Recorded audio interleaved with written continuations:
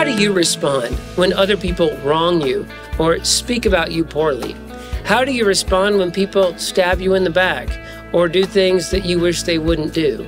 One of the things that should set Christians apart from other people is how we respond to those who treat us badly.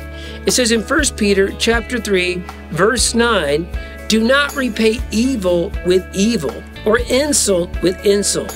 On the contrary, repay evil with blessing, because to this you were called, so that you may inherit a blessing." The reason we are called to repay evil with good is because that's what Jesus did for us. When we were evil, when we were sinners, Christ blessed us by dying for our sins so that we could be reconciled to God. So live like Jesus today. Don't let other people's evil keep you from doing good. And remember, when you're following Jesus, the best is always yet to come.